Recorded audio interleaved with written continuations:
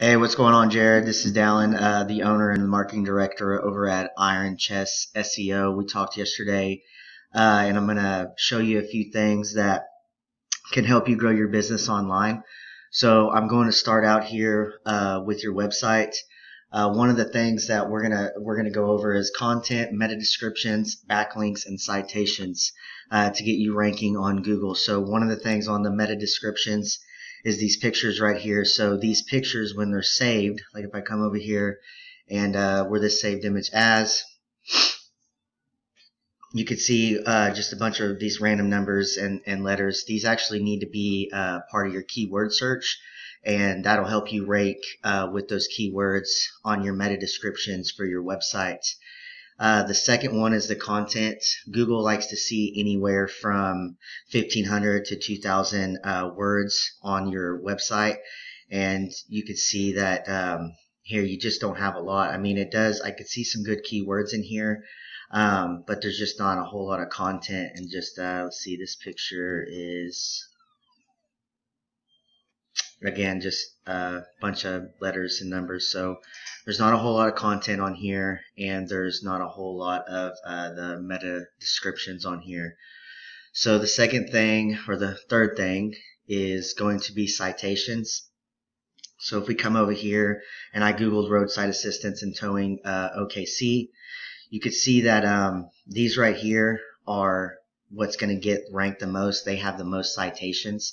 What citations are is a directory of where this information or their information is stored, like so their Oklahoma City, their phone number, their address, where they're located, and so then the directories would be like Yelp. Yelp would be Apple for the Apple Maps. You got LinkedIn, some more, and I mean there's hundreds of directories that you can get listed in, and that'll give you that's how you get back up on this map pack. The more websites that you're linked to on the citations, the more that you have the authority to be up here. So we're going to go down. The last thing is backlinks, and that's where you get right here, and this is all your organic traffic. And I could see that, let's see, we have to go to the second page to find you.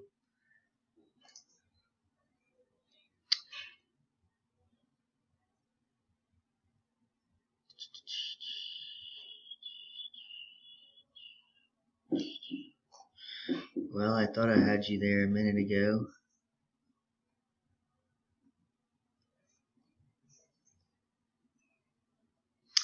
So it looks like you're not even on the second page anymore. But when I pulled you up, you're on the second page with an ad.